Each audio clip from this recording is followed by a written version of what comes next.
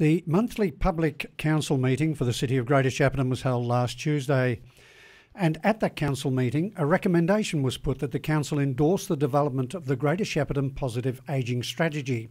In putting the motion that the council adopt the recommendation, Councillor Houlihan said that with baby boomers now coming into that strategy, and Councillor Houlihan pointed out that she was in that category herself, that it was an important strategy to adopt. The motion was passed unanimously.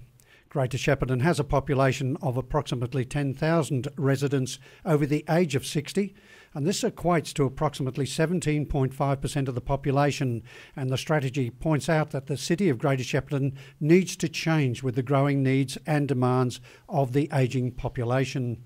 A motion was put that the Shepparton City Council, on behalf of Shepparton Show Me, contract the SASI marketing group to market Shepparton Show Me with their associate businesses. Councillor Johnson opposed the motion on the grounds that SASI was not a local business. However, in voting for the motion, Councillor Hazelman pointed out that the expertise needed for future campaigns could not be sourced from a local business at this stage. The motion was passed 4-1. The council authorised the signing of a contract with GV Civil for the construction of a peninsula path at Victoria Lake at a lump sum cost of $263,032.